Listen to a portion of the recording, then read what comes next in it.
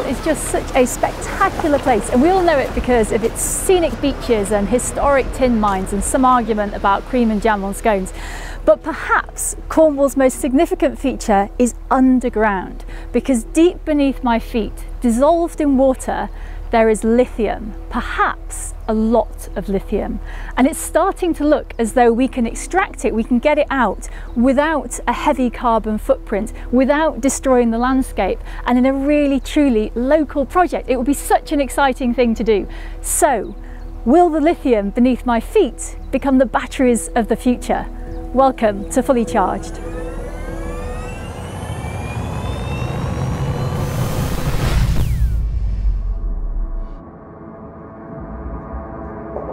The geology underneath Cornwall is very unique in the UK. It's a lithium-enriched granite. That's one of only 5 in the entire world, a big opportunity for an entirely new industry.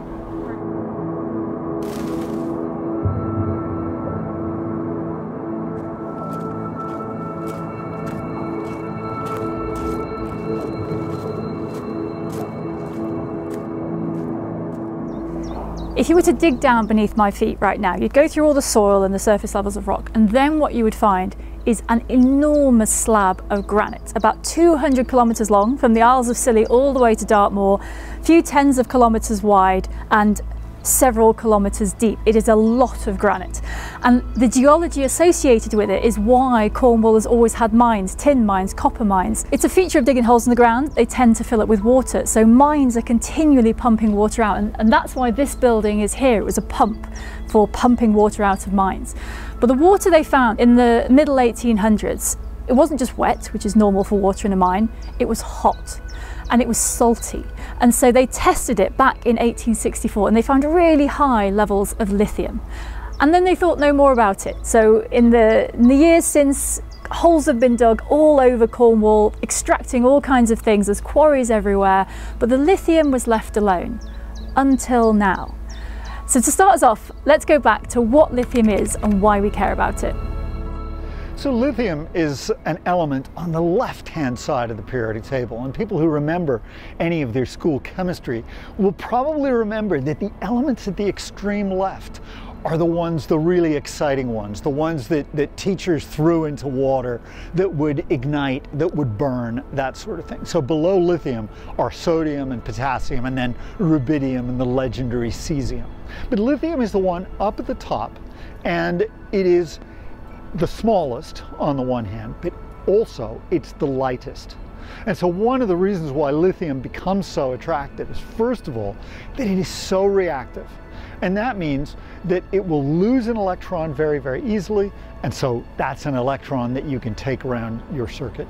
But also the fact that it's not going to add very much to the weight of your battery. Lithium as an element is fascinating, but why are we all so interested in it right now? So lithium is what carries the charge backwards and forwards across the battery. Obviously we have the electrons going around our circuit either when we're charging the battery or when we're using the battery for something. But the lithium ions have got to go the other way to balance the charge of the electrons. And so the lithium is what's moving around in between when we're using our battery. So we hear a lot about lithium in the context of batteries. Why is there lithium in a battery? Lithium is obviously part of the name of the lithium-ion battery, so it's an absolutely intrinsic component of the batteries that we use on a day-to-day basis. There's a slightly long-winded scientific answer to this, and I'll try and keep it brief, but if we look at what's called the standard reduction potential series, bit of a mouthful there. Proper chemistry there. Yeah, we find lithium right at the very, very bottom, so it's got a really very, very negative voltage. And that means that when we partner it with something with a more positive voltage, we end up with a good voltage window for our electrochemical cell. The principal reason that we find lithium in these high energy density batteries is because it gives us a really nice reaction at a really low voltage, and that then gives the operating battery a good large voltage window, and obviously the higher voltage gives us our energy dense batteries that we use for electric vehicles and mobile phones and lots of different applications. Naming something a lithium battery, right, really highlights that. Who talks about manganese batteries? The alkaline battery is based around manganese. Well, we don't really think of it in that way. So there's an element of branding there. But lithium is incredibly important, for example, in pharmaceutical synthesis, in those kinds of places. You know, there's all sorts of niche chemical uses and physics uses which are out there, but which haven't quite captured the imagination. And as our obsession with electricity has grown and grown, so has our friend lithium.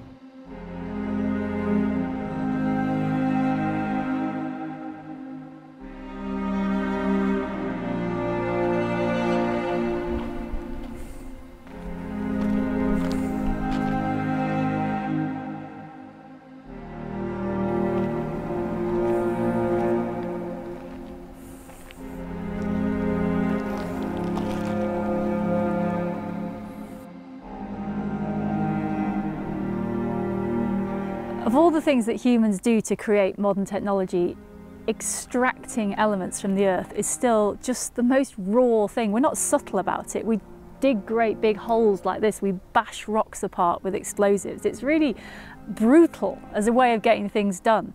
And you know, that's what this is. This is a scar left by mining operations, and Cornwall is covered in this. You know, it gave us copper and tin and all sorts of other things, and the county is just covered in scars. Even if they're covered over now by greenery, the scars of mining are still there.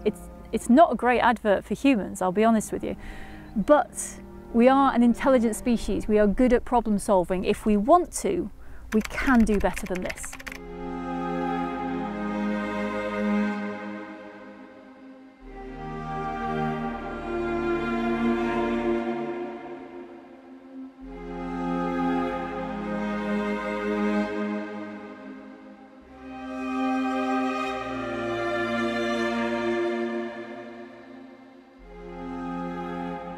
So this is it. Here I am, right at the gateway of this new, exciting underground world. And here it is. It's very small.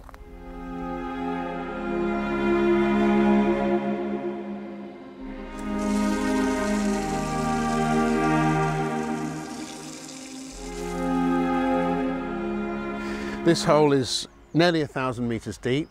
It was drilled with a sort of a diamond rig, which is an apple corer, down at about that sort of diameter. It goes down to nearly 1,000 meters. And what's coming out of the hole? Well, it's intersecting geological fractures underground, which are producing lithium-enriched geothermal water.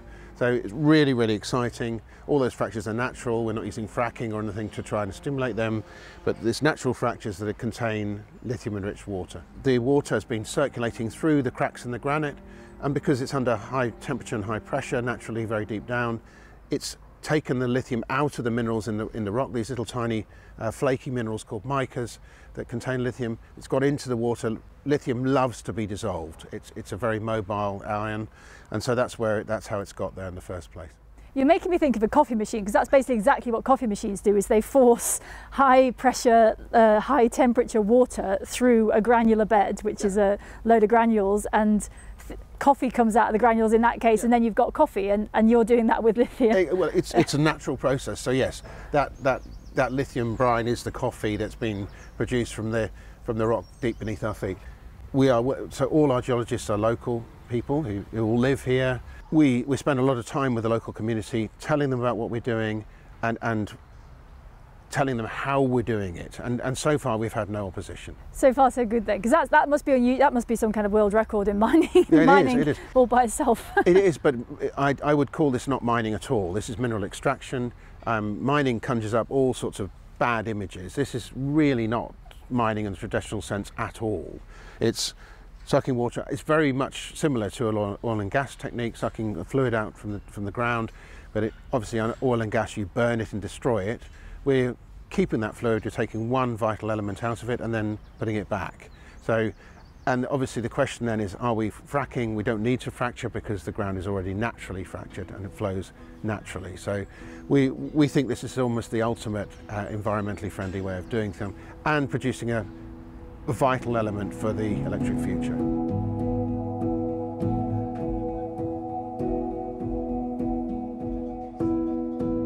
Tell me about the water. What's in? So that's just straight out of the tap in the thing over there, right? Yeah. So this came out the tap about half an hour ago, and it's actually going orange slowly, and that's merely because there's iron in the water. So all of the rocks, the main elements in any rock is calcium, sodium, magnesium, iron and silicon. And iron, it does not want to be in the water, and so it precipitates out quite quickly. In an actual production facility, you wouldn't have that because it's going straight into your processing. So yeah, this has got, it's mainly sodium and calcium and chlorine or chloride. So it would taste salty. It would taste salty. We're not recommending people drink it. No, and actually, you know, compared to seawater, this has 1/7 of the salt that a seawater has. And in this container, there's probably half a teaspoon of salt. It's really not that salty. It's benign groundwater that's just taken in a lot of other elements from the rocks. So what else does it carry? I mean, you said there's lithium in there, obviously. Yes. What else is in there? So it's largely sodium and calcium. We have iron, as I said, you can see it's dropping out a little bit. We have a little bit of silicon, which again, as you see in the rocks here, has actually precipitated out. This is silicon. And lithium, but also we're interested in elements such as cesium, rubidium, potassium, and you have some boron in there as well. But lithium is our main priority at the moment. Tell me about the next pot along, because that's quite an exciting pot. Yeah, so this is lithium carbonate, so Li2CO3, and this is in fact the first lithium carbonate ever made from geothermal waters from the UK. Lithium metal is quite hard to make on its own, and the industry historically has always produced lithium carbonate, and in fact they measure the amount of lithium you sell as LCE, or lithium carbonate equivalent. Lithium carbonate is quite often used for lithium phosphate batteries, but lithium hydroxide, so LiOH, or it's sold as lithium monohydrate, or lithium hydroxide monohydrate, is what will largely be used in EV production in the future. So you can make that into a battery. That could be the start of the process. I could make a battery. Well, I couldn't make a battery out of this, but someone could make a battery out of this.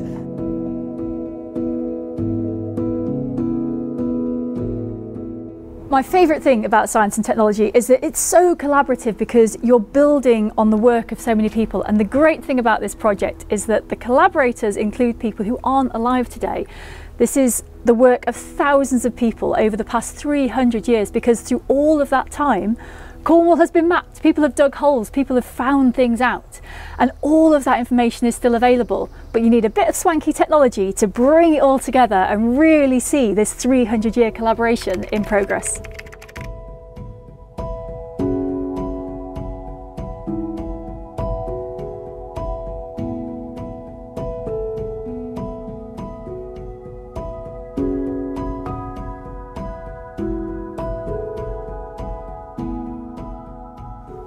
So these sections you can see on the screen are historic sections through United Mines, and they were created from archive data like this one. So this is the one that we show people, and on that section it says there's lithium-rich waters at the bottom of the mine. So that's a real old map that you now incorporated into a 3D model. 1800s. Which is super cool. Yeah, and then these points on the screen are where we've recorded the position of those historic springs that they had recorded in that historic data. Mm-hmm. And we've been able to digitize it into 3D, and then the black lines you can see there are the old mine workings. So this is the granite, this big pink slope coming down, that's the granite underground? Yeah, that's the granite, that's where I believe the lithium could have been sourced from. So what we were interested in is drilling, this is one of our boreholes, we've drilled into permeable structures, and it showed that the historic data was really accurate. And then the black discs are where we've pumped the geothermal waters from. So when the rest of us look at Cornwall, we see it as a flat, two-dimensional thing on the map. You have in your head this huge three-dimensional structure. Yeah, exactly. Yeah, there's hundreds of structures all across Cornwall. You know, tin mines, copper mines, and these geothermal structures as well. These discs that were in the borehole you could see then was our planar structures that we've been able to map the orientation of all the joints and faults underground from our drilling as well. So that's really important for our working out where the geothermal waters are. And now you've got it all in a computer and you can just zoom around it. Exactly, yeah. And we see brilliant. In the second hole, which is this one, we see the granite was much shallower than in the first hole. So we hit it about 400 meters, and in the first hole we hit it about just over 1 kilometer. So quite a big difference. I love this being able to zoom out to a proper three-dimensional model. I think that's so cool. So United Downs is that small corner, that's where we've drilled, but then this is the other potential that we've modelled across Cornwall. But actually, you know, what we've modelled is a small part of something bigger that we're still exploring today. This all sounds great. All of these fascinating new ideas sound great, but in the real world, is it actually feasible? Approximately how much lithium is there in the water that is coming from down there? Well, we know that over there, which is the deep geothermal borehole that goes down to 5 kilometres, the highest grade lithium enriched water, geothermal water in the world. This is slightly less, but still we think it's material enough to be able to produce lithium from that on a commercial basis. So we're really excited about the potential. It's very important to me that we do this in a low impact, environmentally friendly way. The whole company was started on that basis.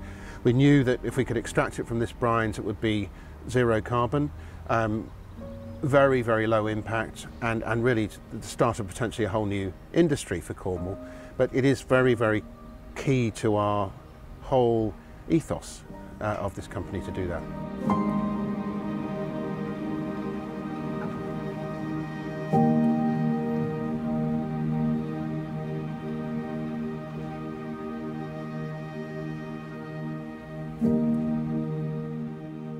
The thing that makes me so excited about this project is the environmental footprint, or the fact that there almost isn't one. There's a lot of ifs still to go in this project. How much lithium is there? Exactly how will it all work? You know, this is the start of a long journey, but the idea that it's even possible to extract a mineral from the earth with such a minimal scar left behind, I'm really excited by. So I wish Cornish Lithium all the best, and obviously it'd be great for this country to have their own lithium supply, but really doing it without an environmental footprint and be able to track it all the way, if that's the future, I am all in for it.